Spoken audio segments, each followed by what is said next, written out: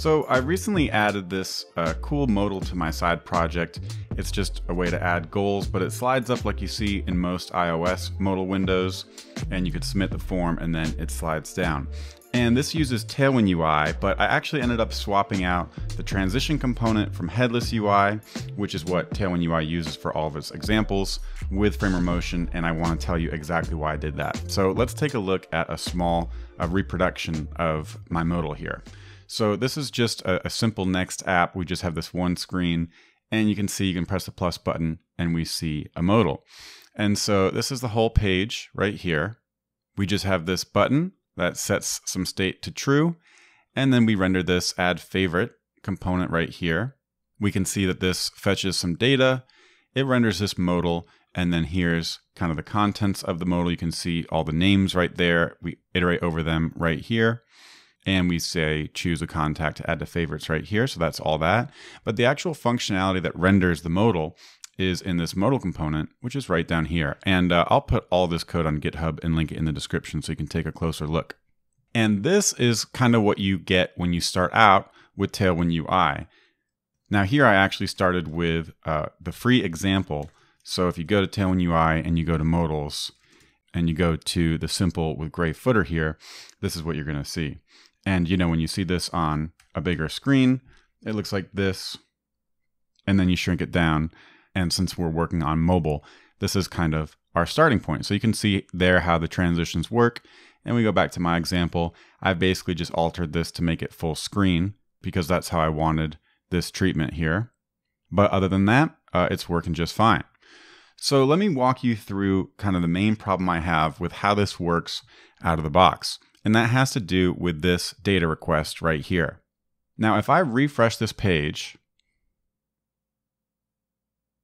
we'll actually see this, which is our kind of mock server, responding to this data request right here with this list of 50 users. But this is in the add favorite component, which we can see is not rendered by default here in our app. So only when we press plus do we actually see this component.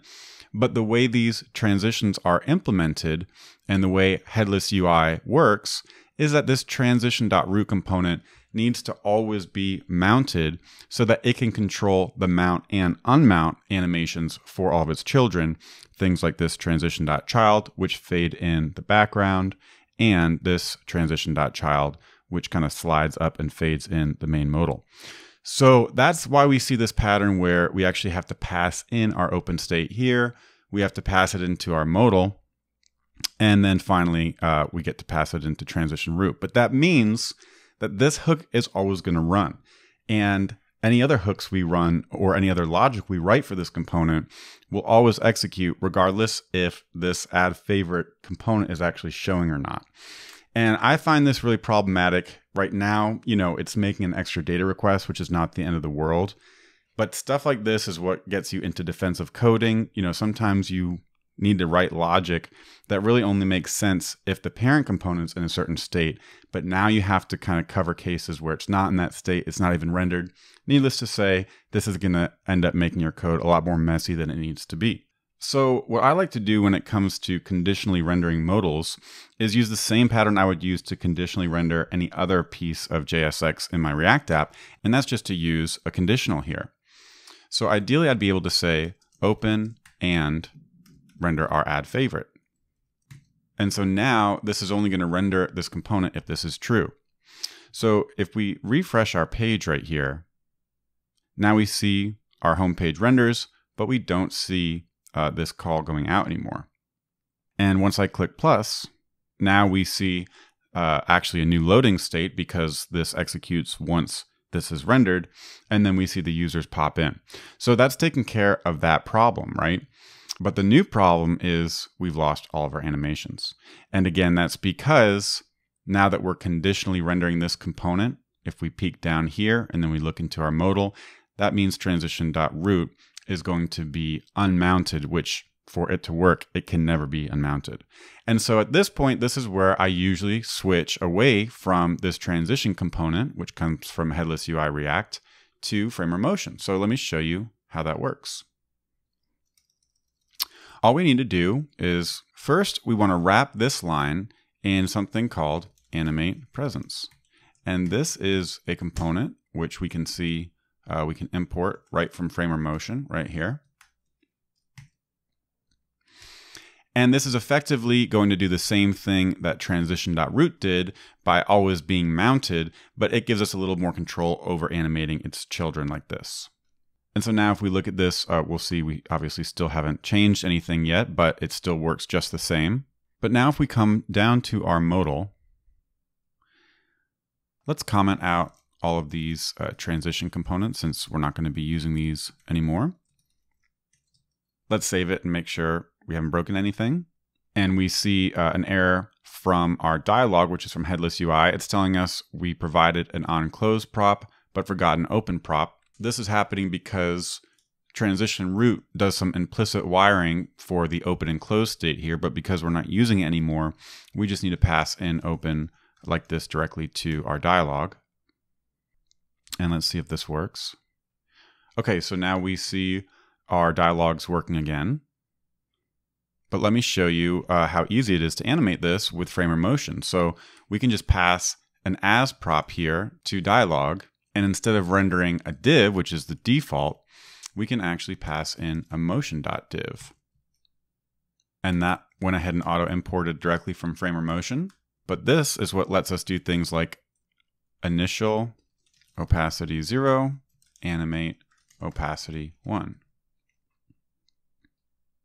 And so now if we were to render this, we'll see our whole thing just animates in. But of course, even cooler than that is the exit animation back to 0 should fade in. And then when we hit cancel, it fades out. And that is exactly the prop that works because of the Animate Presence right here.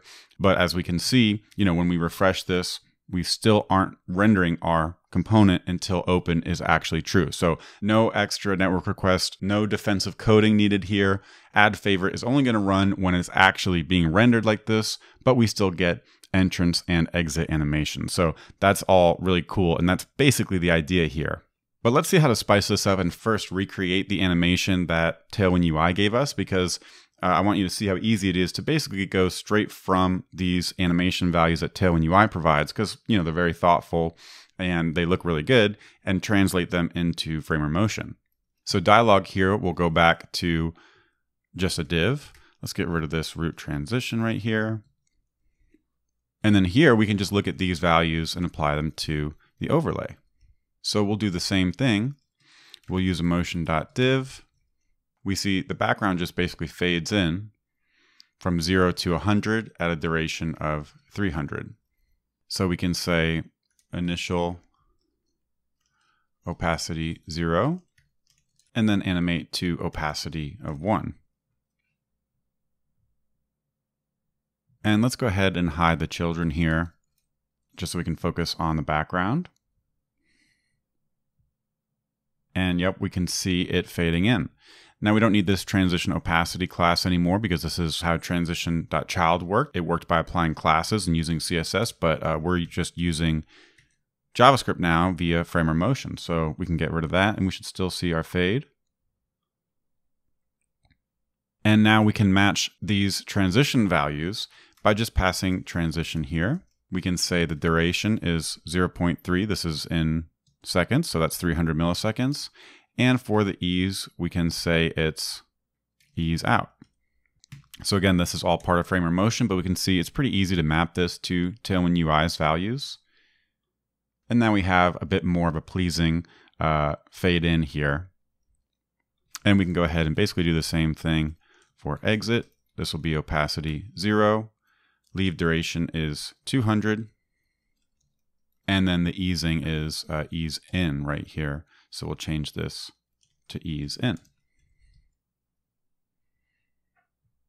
Okay, so now we've got the entrance and exit here. We can go ahead and get rid of this, get rid of this. And we'll do exactly the same thing here where we render our children.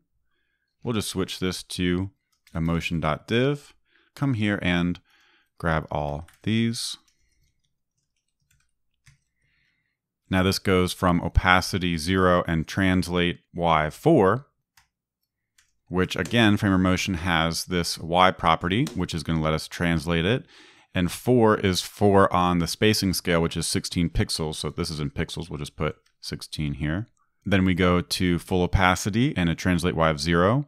We'll ignore the desktop version here since we're just focused on mobile. So opacity 1, Y 0, and then back to opacity 0 and Y 4 when we leave. So exit will be opacity 0, Y 16 pixels, and we can see the duration and easings are the same. So if we check this out, we're basically right back where we started. Let's get rid of this. Get rid of this. This whole modal is still reusable. We're rendering our actual specific content for the add favorite part here, but you could throw this into a components folder and use it everywhere in your app. Let's go ahead and organize our imports. We'll see that we're not using transition anymore from headless UI. But again, most importantly, if we clear the console and refresh the app, we don't have any of this code running until we actually render it to the screen. But we've done that without sacrificing our enter or exit animations. So before we go, let me show you a few tweaks to this animation that I made just to emulate the kind of modal windows that you see on iOS. So first, to clean this up, we don't need to pass in this open prop anymore. So let's get rid of this again, because we're using this to conditionally render.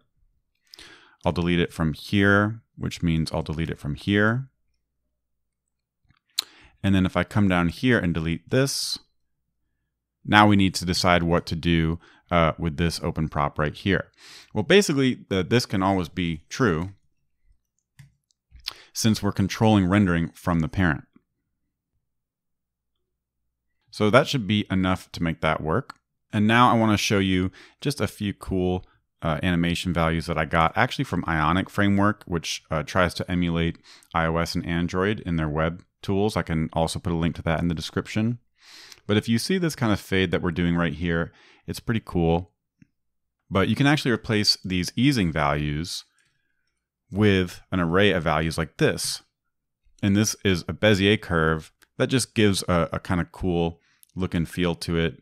I'm going to change the duration for the entrance to 0.4 and the exit to 0.3.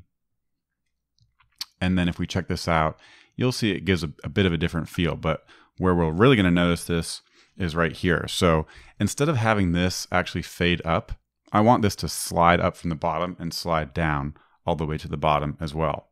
So it's not going to fade anymore. I'm going to just drop these opacity values right here.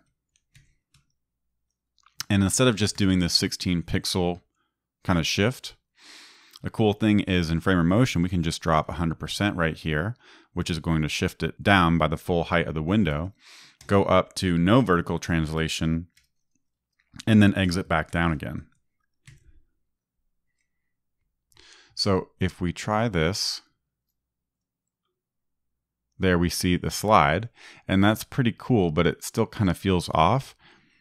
But check this out. If we change this to 0.4, 0.3, and we grab these easing values,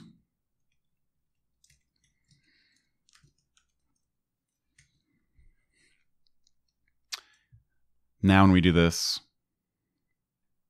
it has much more of a natural feel to it. And it has that kind of familiar, more rapid deceleration when the window comes up, and it gives it a little bit more time, which feels better because it's moving across the whole height of the screen. And then the only other part that I noticed from iOS is that the background doesn't have a gray tint. It's just black with a 40% opacity, which we can do like that. This just gives it a little bit more of a neutral feel. So again, I was really happy with kind of how this turned out. Again, the bigger point here is that I think it's really important to eliminate defensive code from your code base. It's the kind of stuff that just crops up and grows over time and is very hard to understand, a month or two down the road. But we have this reusable modal right here. It looks really good. It doesn't run any of its code until it's rendered, and everyone can choose to render it conditionally the same way they would conditionally render any other part of the React app, as long as they wrap this in an Animate Presence. So hope you found that useful. Again, check the description for all the code, and I'll also put the reference to the Ionic values. I think that's a really cool project to look at. It's open source and they've done a great job maintaining it. And let me know if you have any questions in the comments. Otherwise, I'll see you in the next one.